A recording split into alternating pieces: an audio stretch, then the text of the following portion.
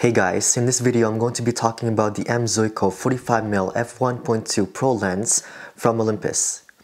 Yeah, it's pretty mouthful, but that is its name. So it is equivalent to 90mm in full frame format, and it is the direct competitor against the Nocticron lens for the Micro Four Thirds when it comes to portrait photography in this focal length. The focal length gives a really nice compression for the surrounding area that helps to separate the subject a little bit much better. Especially with its 9 dark fine blades that creates a really smooth, pleasing bokeh to look at. Olympus has a distinctive type of bokeh that they considered the feathered bokeh. It helps to blend the focus area a little bit more than conventional bokeh, and it makes it a little less busy than conventional bokeh.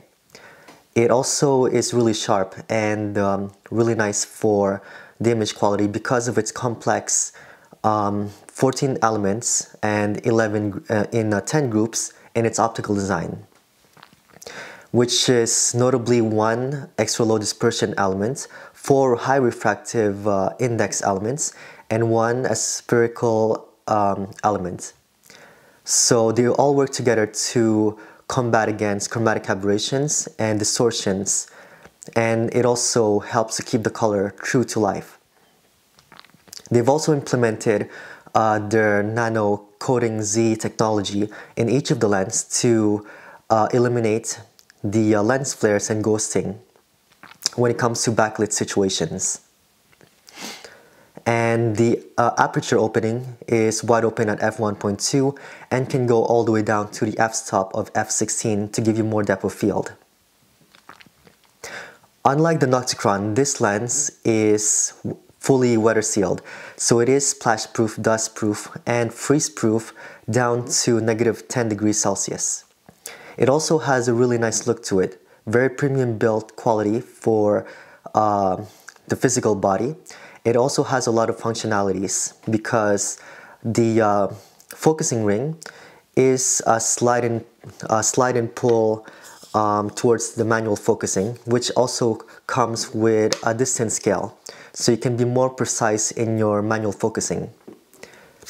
And the autofocus motor is called, I think, the MSC, so motion and still compatible, which is really great for stills photography and videography at the same time.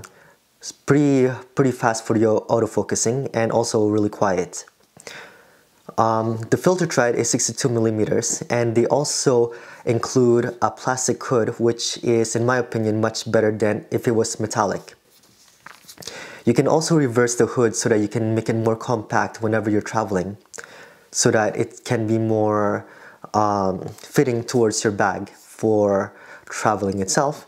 And it only weighs 410 grams. It is pretty hefty for a Micro Four Thirds system as well, but it is 15 grams less heavy than it is with a Nocticron. Plus, there's a function button on the side of the barrel that helps to make the functionalities a little bit better because you can customize it the way you want. And it also has a close focusing distance of 50 centimeters or 1.64 feet. So all in all, this lens is a great lens to have for your collection. If you have the means to get this lens, I would highly recommend to get this lens. It is really sharp all around the f-stops, and it is also really nicely built, and you can use it in any weather conditions. So you can know for a fact that it is really a robust lens that you can have as a really nice workhorse lens. So, since I've already talked about both the M.Zuiko 45mm f1.2 Pro lens and the Nocticron, in my next video I'm going to be comparing both of them to know exactly what the similarities are for the specs and also what the key differences are to know exactly which lens is the best for you. So thank you guys so much for watching, and please subscribe, and I'll see you guys in the next video. Thank you.